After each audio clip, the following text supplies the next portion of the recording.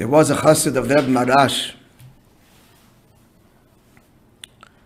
who did a partnership with, he says, with the Misnagid in business together. But the partnership was such that the Misnagid was the owner of the business and the chassid worked for him. Now, it doesn't say what the business was, but the chassid saw tremendous bracha in his work, and the business really expanded.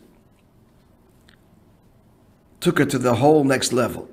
So one day the owner of the business says to the chassid, listen, the business is mine. So till then it was a partnership. They split the profits equally when they first began. So one provided the material, the investment, the capital, and then he was, the chassid was doing the work as the sales and whatever he was doing. So he says, the partnership is now over, and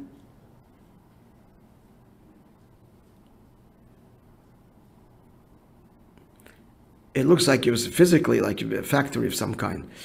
So he's going to buy him out and you'll get on a wage.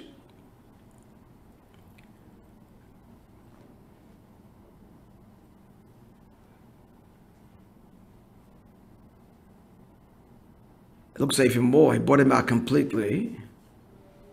Period. He bought him out, but he allowed him to continue to work in a small corner of the factory, but he bought him out. So this was a business that was really expanding, a lot of money to be made, and the chassid took it very hard, and he got sick over it. That is the source of PARNOSOH. He was a 50% partner till now, finished. So the Chassidim came to visit him, and they said to me, "We're disappointed in you a little bit. You're going to spoil from this and the powerful words."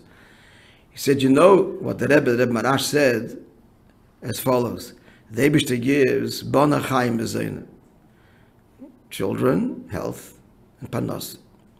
When it comes to children and health, everybody understands that this is a little control over that.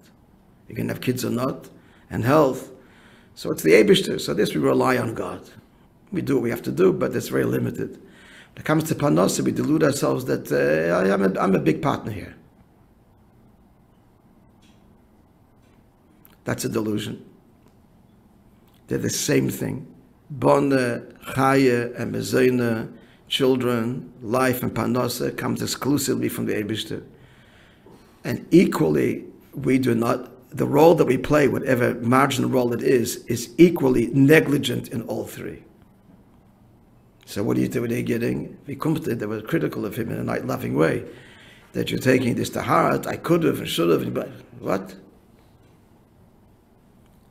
PARNOSOH comes mamish milamayla, just like your health does, and your children. So that's the story. I mean, it's a powerful story, because when it comes to PARNOSOH, we invest a lot in it, our intelligence, our time, etc., etc. It's a much bigger challenge there to see that it's all manna from heaven. Nothing changed. And that's the reason why every Friday night we have the two challahs. And then we cover it and put it on the board to remind us, a graphic reminder, as we sit down to Friday night meal, Hashem, a beautiful home, and God willing, God should bless us all with, remember, it's all manna from heaven. Nothing really changed. May Hashem provide each one Bar Chava Gedolah.